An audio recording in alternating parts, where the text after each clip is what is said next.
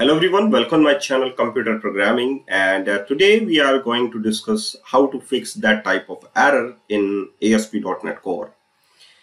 If you are creating a new project in ASP.NET Core and creating a SQL connection or SQL Server connection with your project, then if you got that type of error message like connection was successfully established with the server, but then an error occurred during the login process.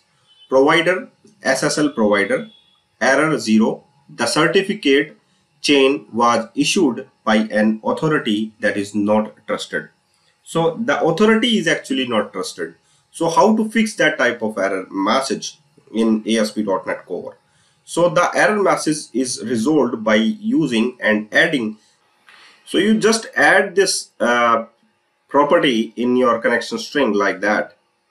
So the connection string in ASP.NET Core, that is server, that is the server name, database, that is the database name, and trusted connection, that is true. So server is actually your database engine name. You can check in the SQL Server Management Studio, that is the server name, and database, that is where you want to connect your database in the database engine. Trusted connection, that is true. I mean to say that Windows security by default is enabled, and if it is not enabled, then you can use a username and the passwords. Multiple active result sets is true. That means of you can fire multiple queries with your database. And now your problem is fixed by line of this code. Trust server certificate true.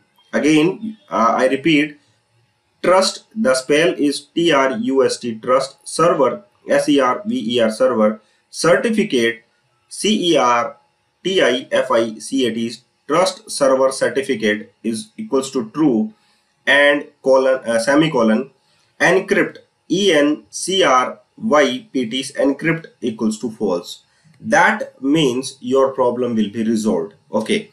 So you can just add that to property in your connection string and your problem will be resolved. Thank you guys for watching this video and keep watching all others.